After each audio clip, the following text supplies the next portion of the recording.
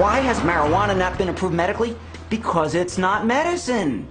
It's been anecdotal evidence. Well, you know, I could take this glass and fill it with gin and drink some and say, hey, I feel good. And that's about what medical marijuana is. I was, I'm born with cerebral palsy.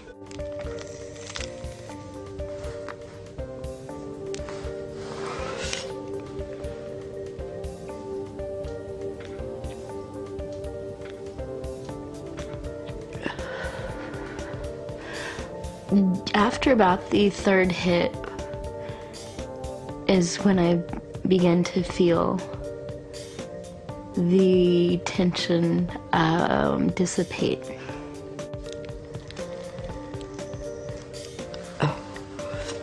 It really helps my speech. I feel much calmer, much less rushed. And I feel like I can control the muscles that I couldn't control before I smoked. It's kind of nice. I don't make as many funny faces.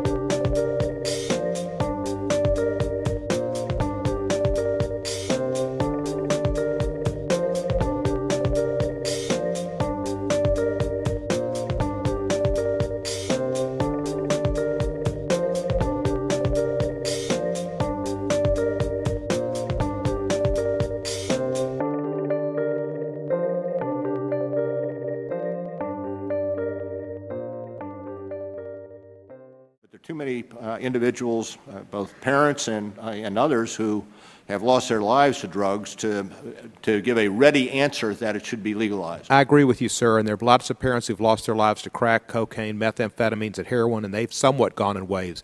Name me a couple of parents who've lost their lives to marijuana. Can't. Exactly, you can't, because that hadn't happened, and there hadn't been a wave, because that's been a constant thing in America since Harry Anslinger, because African Americans used it and saw it as something that was crippling, and gave it to the Latin Americans and put an ethnic tone to it.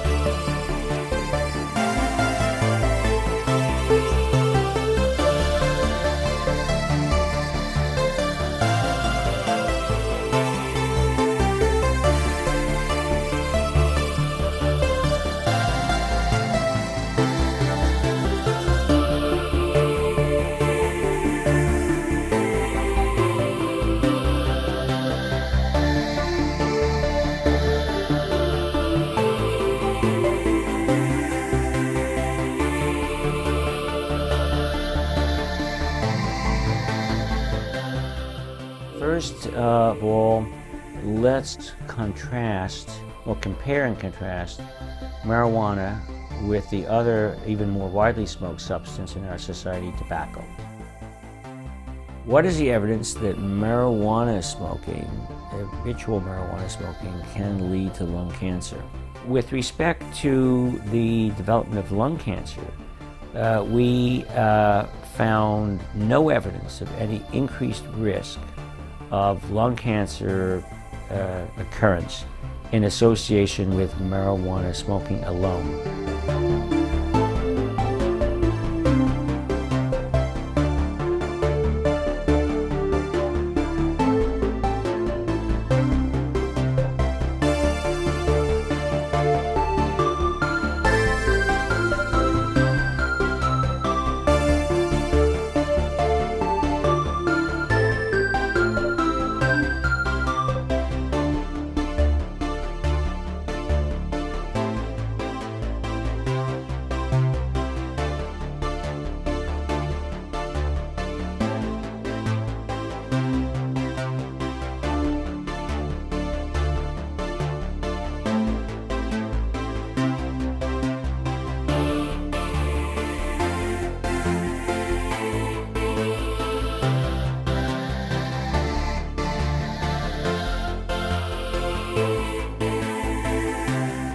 The marijuana smokers, if anything, had a reduced risk for developing lung cancer. THC actually has an anti-tumoral effect.